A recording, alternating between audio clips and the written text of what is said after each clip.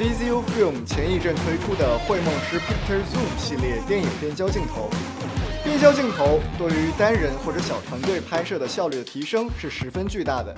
我们买的是黑色款，一支2055T2.8，一支50225T2.8，32998的售价，性价比真的是很高，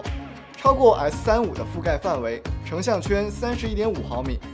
全金属的外观做工很扎实，重量都在1600克左右，270度的调焦行程，标准模数 M0.8 的尺距。先说几个优点，第一点是极小的呼吸效应，改变焦点时不会产生焦距的改变。第二点是为了 Parfocal 齐焦设计，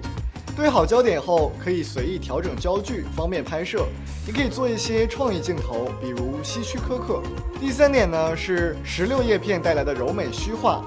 我们更喜欢50125的光斑表现，最外圈给了一种悬焦镜头的感觉，焦外很柔美，锐度很合适，适合拍一些风格化的影片。第四点，滤镜尺寸是86毫米，我们可以使用转接环转接95毫米的滤镜，比如可变 ND， 这也会大大提升效率。至于缺点，那就是畸变，2055会更加明显一些。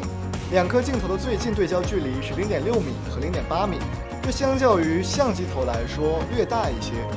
2055这颗头在 Red Gemini 上会有一点暗角，